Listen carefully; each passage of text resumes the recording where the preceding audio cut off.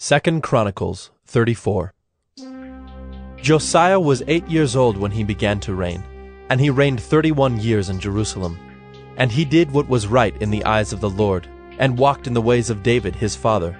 And he did not turn aside to the right hand or to the left. For in the 8th year of his reign, while he was yet a boy, he began to seek the God of David his father. And in the 12th year he began to purge Judah and Jerusalem of the high places, the Asherim, and the carved and the metal images.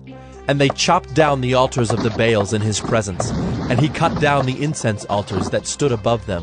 And he broke in pieces the Asherim, and the carved and the metal images, and he made dust of them, and scattered it over the graves of those who had sacrificed to them.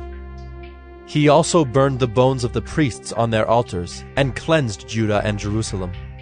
And in the cities of Manasseh, Ephraim, and Simeon, and as far as Naphtali, in their ruins all around, he broke down the altars, and beat the Asherim and the images into powder, and cut down all the incense altars throughout all the land of Israel. Then he returned to Jerusalem. Now in the 18th year of his reign, when he had cleansed the land and the house, he sent Shaphan the son of Azaliah, and Maaseiah the governor of the city, and Joah the son of Joahaz the recorder, to repair the house of the Lord his God. They came to Hilkiah the high priest, and gave him the money that had been brought into the house of God, which the Levites, the keepers of the threshold, had collected from Manasseh and Ephraim, and from all the remnant of Israel, and from all Judah and Benjamin, and from the inhabitants of Jerusalem. And they gave it to the workmen who were working in the house of the Lord. And the workmen who were working in the house of the Lord gave it for repairing and restoring the house. They gave it to the carpenters and the builders to buy quarried stone and timber for binders and beams for the buildings that the kings of Judah had let go to ruin. And the men did the work faithfully.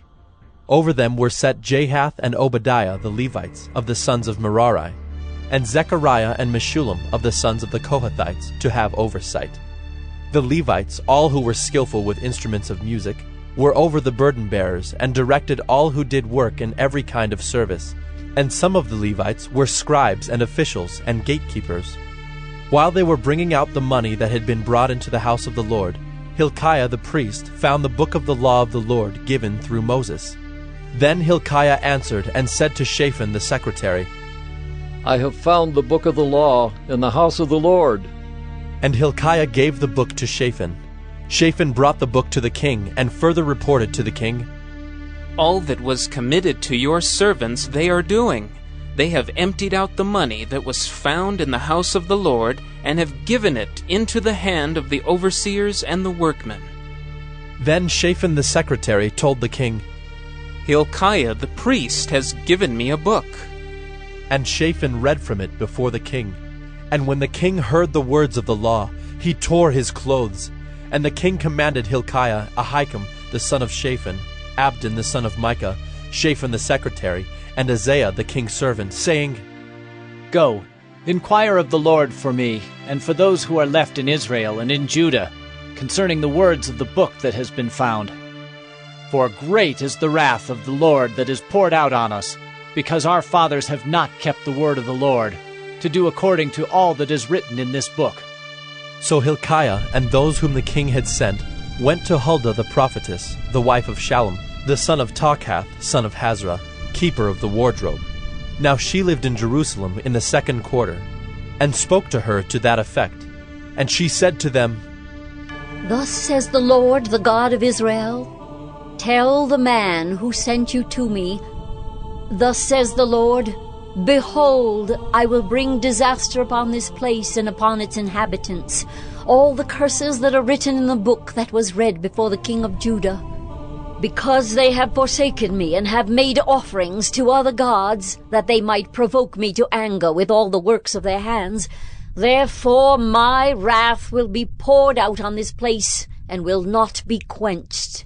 But to the king of Judah, who sent you to inquire of the Lord, thus shall you say to him, Thus says the Lord, the God of Israel, regarding the words that you have heard, because your heart was tender, and you humbled yourself before God when you heard his words against this place and its inhabitants, And you have humbled yourself before me, and have torn your clothes and wept before me.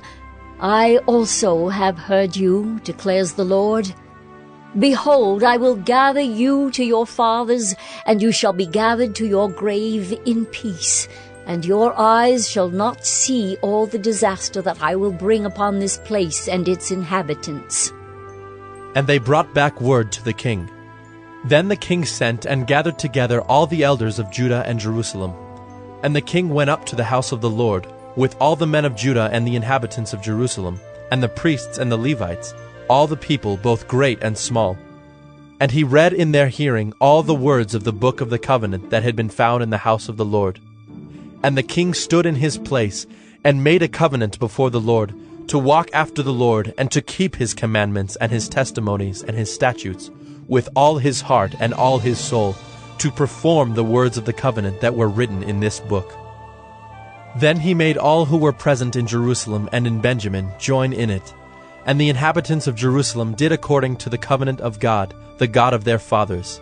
And Josiah took away all the abominations from all the territory that belonged to the people of Israel, and made all who were present in Israel serve the Lord their God. All his days they did not turn away from following the Lord, the God of their fathers.